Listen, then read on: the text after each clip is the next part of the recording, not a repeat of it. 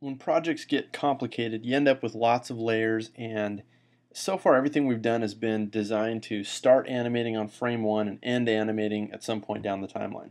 But there's going to come a time when you want to have animation starting much later. So how do you get things to move down the timeline or start things, as you go along? Well, a couple of tips for you to get that underway before we actually show you how to do that. Number one is, like in this example, I've got a bunch of layers here, and I know I'm not going to mess with these anymore. A great thing to do when you've got this sort of situation, a finished product that is you don't want to do any more work to it, is to put all of these away in a folder. And this button down here is the new folder button. And you can double click a folder and name it. I'll call this one background.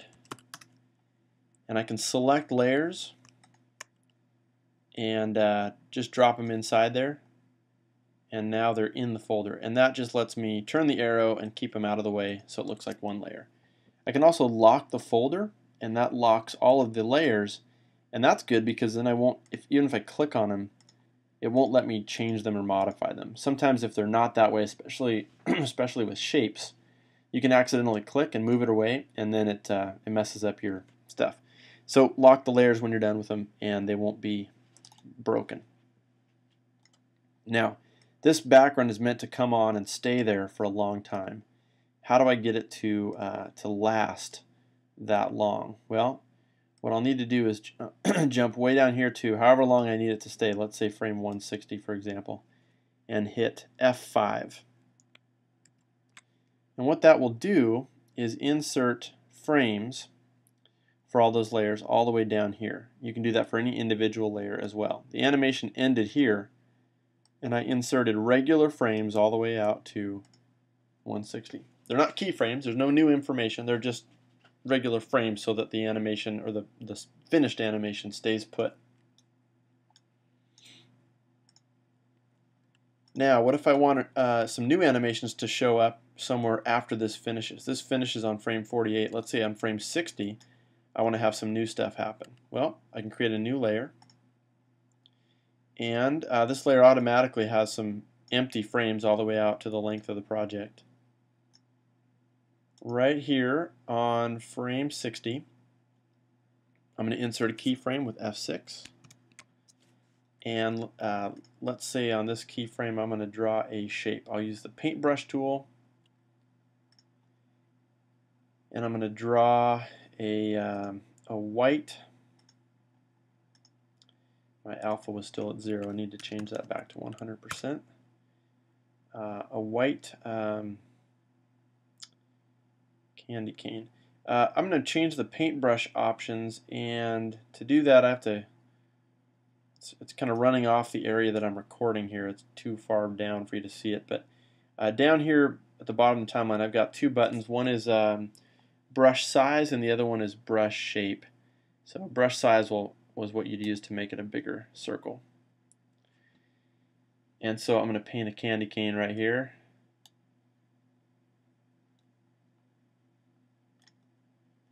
Sort of. Okay, and then I'll pick a red color and make some stripes. Also for this, another tip, right here in the corner, right above the brush size, there's an option for changing the paint mode, the brush mode, and at the bottom of this pop-out menu that you can't see is paint inside. And if you choose that option and then you come over here, and if I paint, let me zoom in so you can see this better. If I paint inside the white and then I start painting my red stripe, I can actually go outside the lines, and when I let go, it's only going to paint inside. So that's a handy tool for making stuff go right to the edge like that. Helps speed it up when you're trying to be not too careful.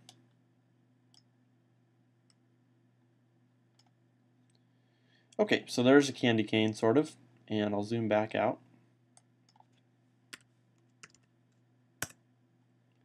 Okay, that's my candy cane. It's on this keyframe. I'm going to go a little bit farther down to frame 90 and insert another keyframe. And now we're just animating like we've been doing. So I can take this keyframe, I can delete the candy cane, and I can replace it with an oval. We'll make it white.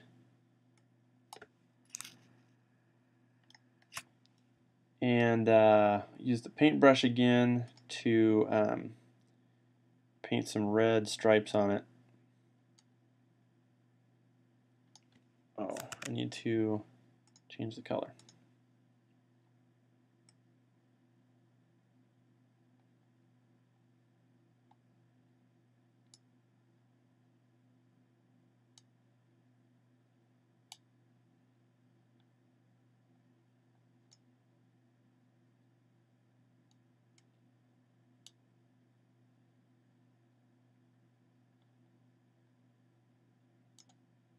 Okay, so that kind of looks like one of those candies, but not really because I'm not a good artist. So that's good. Now I can tween between these two because they're both shapes. So right click or control click here, create shape tween. And there's a really strange looking shape tween. Okay, so the background comes on and then this candy cane turns into a little candy, but what if I want this candy cane to stay put for a while? Right now it just changes right away and you hardly get to see that it's a candy cane. So here's what you would do. This is the keyframe with the candy cane on it, and we want to copy that keyframe. So edit, timeline, copy frames, and then I'll go to one frame before that and I'll choose edit, timeline, paste frames. And now I've got two keyframes you can see here and here, and I'll just take this first animated keyframe, the second one in this sequence, grab the last keyframe, sorry, click here, hold down shift, grab the last one to select that whole tween there, and then I'll just take that start of it and just drag it down. So I'm dragging the whole thing down to frame like 80 or so.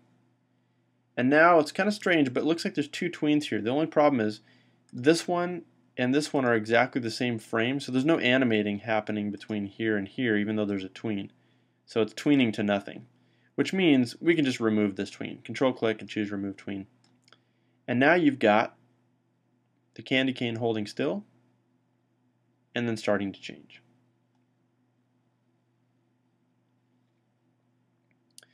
There's three keyframes involved, one to make it appear, one to start the tween, and then the ending result. Now I did that sort of backwards. I did the tween first and then I added this other keyframe in front. There's another way to do that. Let's try a new layer here. Let me put my thing back up there. Okay, let's go new layer, and I'll just pick where I want this one to start. I want this one to start on frame 70, so I'll insert a keyframe here, F6, and on this keyframe I'll draw a with the paintbrush tool I'll draw a Christmas tree like so.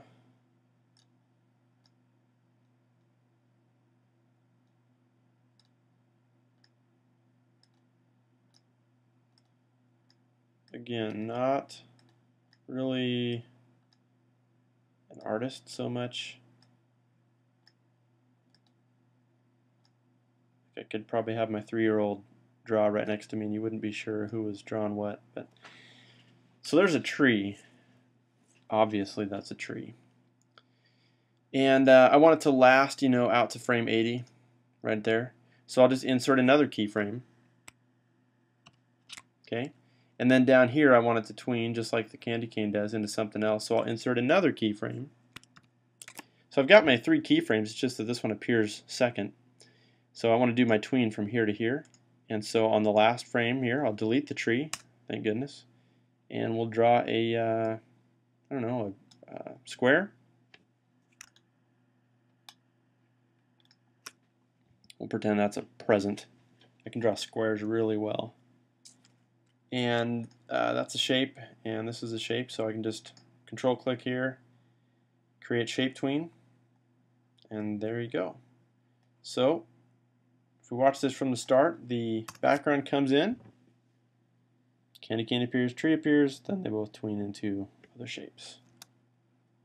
If I need to move things around, I can extend these or move them farther down the timeline simply by adding frames. If I click here and I hit F5, I'm inserting frames and it's just moving this down.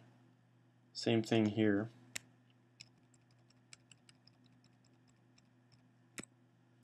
Or if I want the animation to take longer, I can insert frames in the middle of a tween. And all that's doing is just making that a longer transition from this shape into that shape. And again, removing frames is easy. Select what you want to remove. Hold down Shift to select more than one. And then Shift F5 will remove the frames. And that's how it's done.